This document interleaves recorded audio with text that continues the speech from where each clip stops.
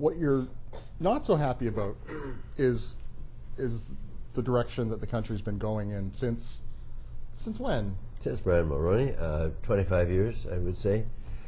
I'm really worried about the direction we're going in, and the whole book is loaded with examples of healthcare, poverty, social spending, welfare, distribution of income, corporate profits, etc., showing that we're really going in the wrong direction. And I honestly feel if we keep selling off the country the way we have been in the past, that my children and grandchildren will have the splendid opportunity of growing up as tenants in their own country. And I don't want to see that happen. Now, we're told all the time, and there was a big frou-frou not too long ago about the anniversary of the free trade deal and how wonderful it was for Canada. And you know, I read all the articles and went, well, you know, I don't feel all that wonderful about it, but I guess other people do. So I guess it must be wonderful for Canada, raw us. But you know, as I said to somebody else, the problem with being the free trade deal is I feel like I was explaining to someone from Europe. I said, Canada is like the dinghy that finds itself tied to the back of the Titanic. We went for a free ride halfway across the ocean, but it's probably not going to get all that good from here on. Well,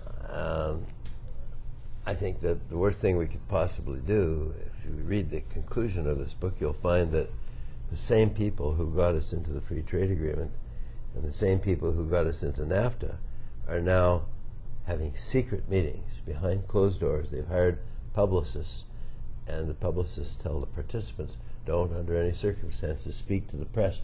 It's so bad that even in the United States, 15 American states have appealed to George Bush to get out of these secret talks because they have nothing whatsoever to do with democracy.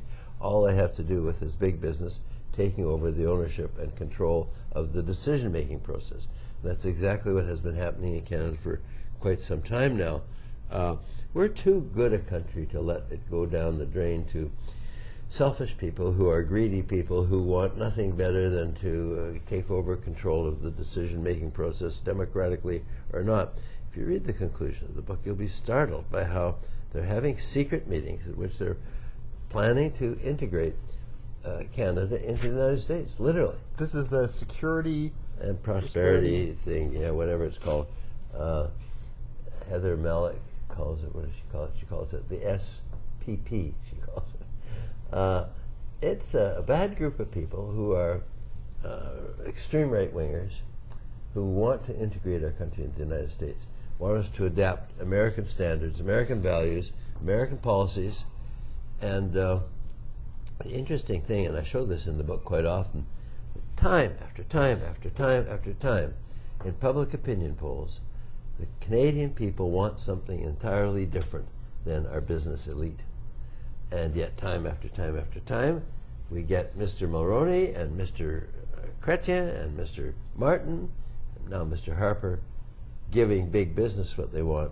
And well, it's really interesting. If you were to take a blank piece of paper and draw a heavy line from the top left to the bottom right, you would see what's been happening to corporate taxes as a percentage of all taxes in Canada. And then if you take the same big pencil and mark it from the lower left to the top right, you get a perfect X. And that second line is how much of an increase there's been in personal individuals picking up the load of taxation in this country.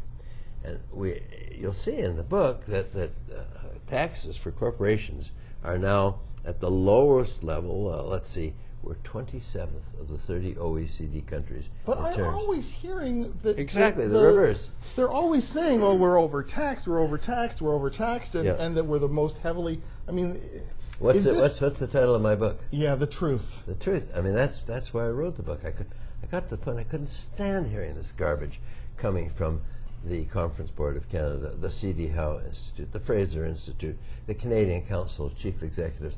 By the way, all those organizations that you read so much about in the paper, they have all one thing in common.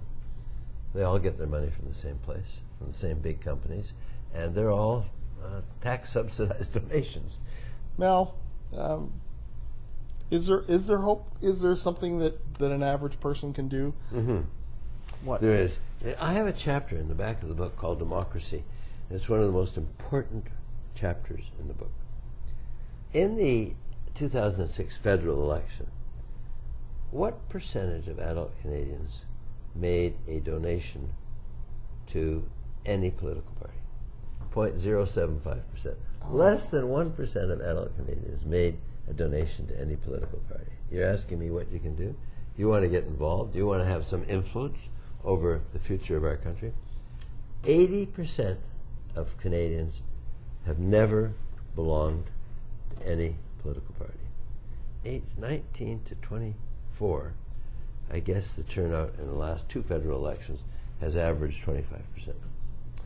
We have not taught people how important it is to get involved in the political process and to make democracy work. Mel Hurtig, author of The Truth About Canada, Some Important, Some Astonishing, Some Truly Appalling Things All Canadians Should Know About Our Country, published by McClelland and Stewart.